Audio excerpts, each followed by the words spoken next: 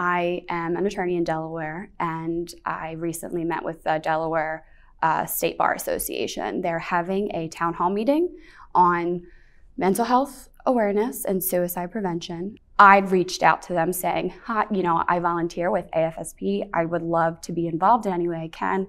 So they invited me to participate, and I'm going to be a panelist at this event they're having.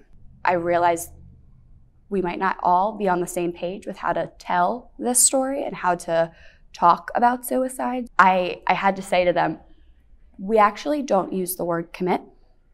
We don't say, he committed suicide. We don't say that. We say die by suicide. We say complete. And light bulbs went off across the entire room. It was an amazing thing to see that just talking about how we talk about suicide and changing the conversation and the language we use, it really resonated with them. And I mean, the judge in the room said, I never thought of it that way. And that's a great point, because it's not a crime, it's not a sin, it's a mental health issue. So why are we saying commit? This makes total sense. And honestly, I've been involved with AFSP for a couple years now, but that was my first light bulb moment where I felt like I really connected with someone.